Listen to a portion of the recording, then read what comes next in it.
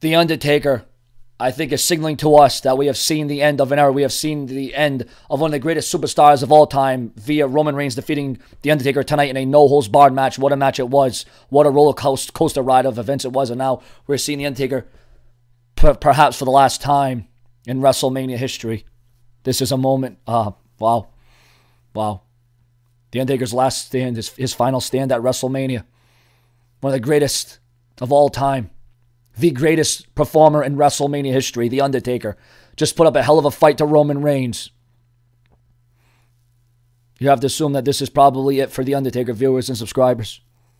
I'm getting a little choked up here. I mean, I got a lot of emotions going through me. I have I've had a hell of a year myself. I've had a local year, my girlfriend leaving me, and now The Undertaker retiring. I mean, this is just what a year this has been, and it's only April. And now to see this, I mean, the feelings, the aura, wow. This is tough to watch. I mean, I grew up watching The Undertaker as a kid. I mean, the American Badass, the Dead Man, the Phenom, the legendary Undertaker. And now to see this, wow. The Undertaker signaling that he is retiring. One of the greatest performer in WrestleMania history. Taking his hat off for the last time. Wow.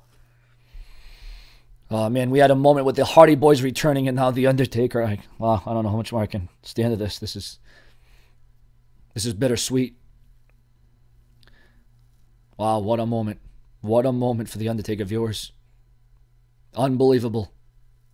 There's only one dead man. There'll never be another like him. One of a kind.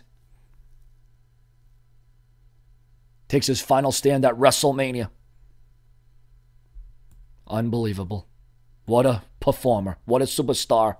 We enjoyed every last second of him.